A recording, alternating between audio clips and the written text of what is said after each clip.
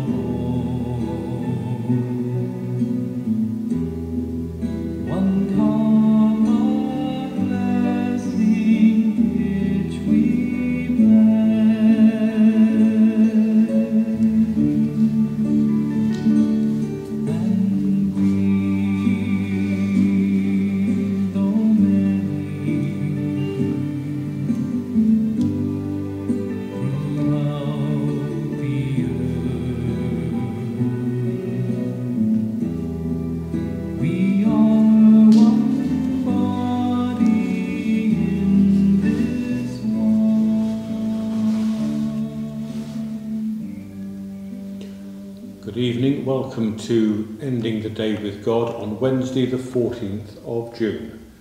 We opened with a song entitled One Bread, One Body, sung by John Michael Talbot.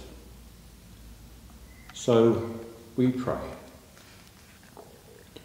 Save us, O Lord, while waking, and guard us while sleeping, that awake we may watch with Christ, and asleep may rest in peace. We continue our journey through chapters 7 to 10 of Mark's Gospel. Tonight, chapter 8, verses 14 to 18. Beyond the superficial.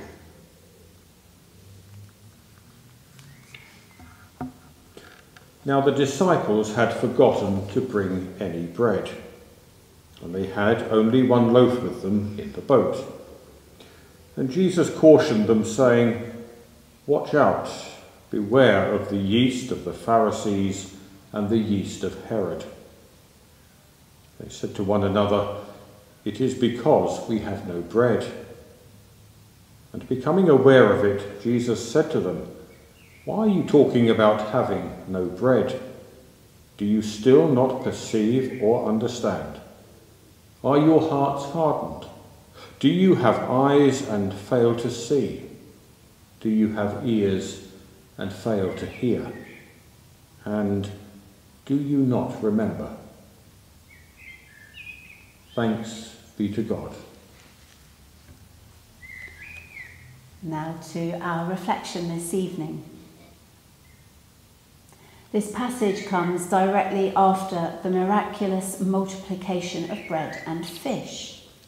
It is the second such miracle that is recorded by Mark.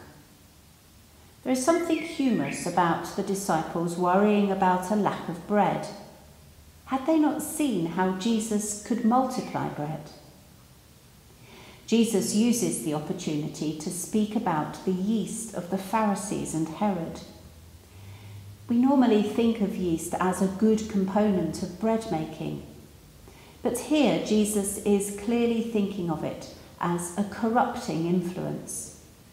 He has observed how some of the religious authorities have introduced an oppressive ingredient into the religion that has terribly damaged it. He then turns to his disciples in the boat and questions them hard. They are worried about not having enough bread, and his response is to get them to question the quality of their hearts, their eyes and their ears.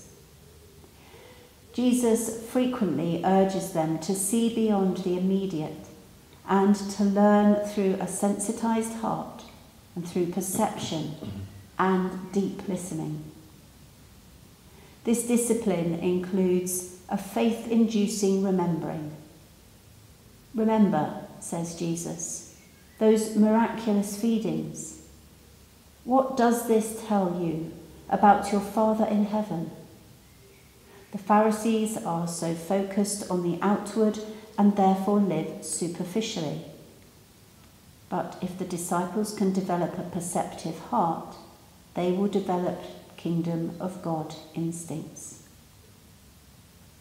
Jesus uses every opportunity to call the disciples to use all kinds of life experiences, even a rumbling tummy, to develop faith muscles. The discipline is simple. Go beyond the superficial by pausing, feeling, listening, seeing and remembering. Amen. We join together now in the Lord's Prayer, saying, Our Father, who art in heaven, hallowed be thy name. Thy kingdom come, thy will be done, on earth as it is in heaven. Give us this day our daily bread, and forgive us our trespasses, as we forgive those who trespass against us. And lead us not into temptation, but deliver us from evil. For thine is the kingdom, the power and the glory, for ever and ever. Amen. We commend unto thee, O Lord, our souls and our bodies, our minds and our thoughts, our prayers and our hopes, our health and our work, our life and our death, our parents and brothers and sisters, our children and our loved ones, our neighbours and friends, and all Christian folk, this night and always. Amen. Into your hands, O Lord, I commend my spirit. Into your hands, O Lord, I commend my spirit. For you have redeemed me, Lord God of truth. I commend my spirit. Glory to the Father, and to the Son, and to the Holy Spirit.